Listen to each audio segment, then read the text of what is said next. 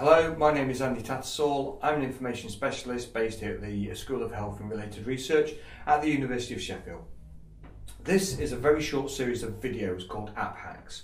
The purpose of the videos is primarily to support students in a medical and health research setting.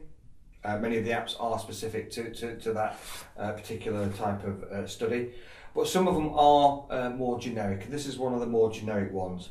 This is an app called Hootsuite. So for anyone watching who uses Twitter, this is quite an essential app to have on your mobile device. It is free for iOS and for Android, and what I'm going to do is I'm going to drill down a little bit and show you how it works.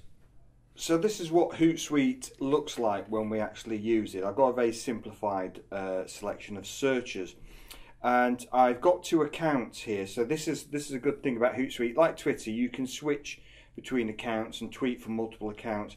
But Hootsuite is very good because when you're at a conference or an event or on the go, then it's good to be able to kind of access and switch around without kind of too much confusion, which this allows. So here in the top left hand corner you can see I've got my home feed, which is all the tweets. If I scroll down, you can see all the tweets that I'm picking up through my home feed, and you can see who's been tweeting from who I follow. And below you can see the mentions. If I click the mentions, you can see all the people who are mentioning me or I've got some kind of tweet in my direction. And then of course I can see my tweets. If I click my tweets, you can see what I've been tweeting about. I'm tweeting at this moment about the University of Sheffield's Big Walk primarily, but I'm kind of tweeting about anything that I would do via my Twitter account. It's just reflective of that. I'm also doing a search for a term altmetrics. If I click that, any kind of tweets from in relation to altmetrics are also picked up, and I've also got the option to schedule posts. So this is very good. It's more kind of strategic for people who may be running a surrogate post, a surrogate account, where they perhaps don't monitor it all the time. I want to make sure there's a regular amount of tweets going out. And then below I've got the ScHARR heads account. I've got the credentials for that. If I click on there, I can quickly switch to what's being tweeted through the accounts that ScHARR heads follows, and I can also look at what ScHARR heads have been tweeting. So these are all things that ScHARR heads have been retweeting or tweeting. So when I kind of want to change my settings, if I go to a conference, let's say I go to a conference, I'll go to my home account, I click edit like so, and then I've got an option to add a stream. So if I click add stream, I will then go down along the bottom here. I've got all various things I can do, likes, retweets, etc. I can do keywords, I can do searches. So I'll click search, and I'll just search, for example, let me just think about something. Let me see if the SCHARR 2016 will bring anything. That's SCHARR 16. That's a conference that's coming up. So I'll click save. I'll select which account. So my account. It will sync, and then hopefully once I've clicked done in the top left hand corner and click SCHARR 16, we can see the first few tweets appearing for a forthcoming conference.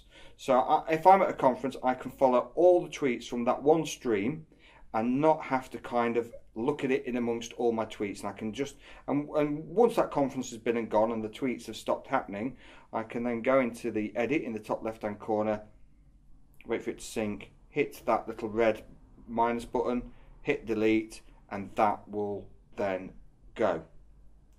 And if I do done again, then that's gone again. If I want to tweet, I can tweet as normal. So again, I will hit this little pen in the bottom here, and it wants to know which social network. So this is wanting to know which account. So if I do the little pull down arrow, I can select mine. I can select both. So I could select from two accounts and multiple tweet. So I'll just select mine, and then if I go into the compose option, I can go in and type a tweet if I so wish, and I can also then select when I want to send it in the top right hand corner like so. If I click send now, I can auto schedule it. I can put a custom time in. So if I select custom time, I could tweet that, say Monday, and tweet it at 9:40 in the morning like so, and then that is then that's ready to sort of go. So I can do that quite simply, like so. So I've scheduled it now for 9:40.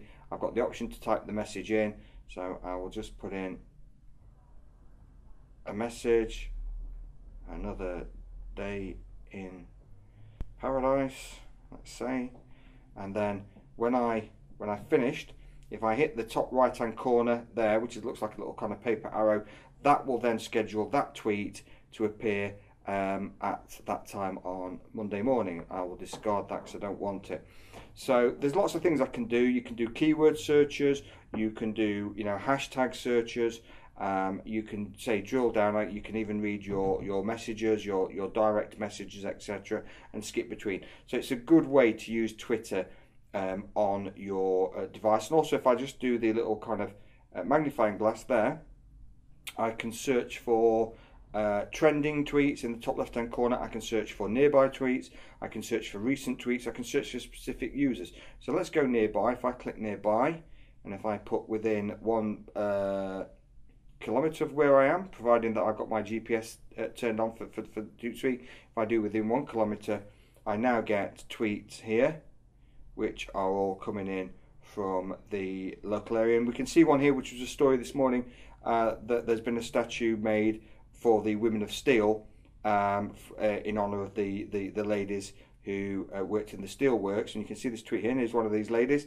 who worked in the steelworks during the Second World War, when many of the men went off to fight. So this is working because I know it's picking up a tweet that is nearby, because I know that this is a story within Sheffield and it is just down the road from me. So so again, it's another potential function of using it. And again, you can save these and they will then go into your kind of stream. So hopefully that's useful and a better way to get more use out of your Twitter account.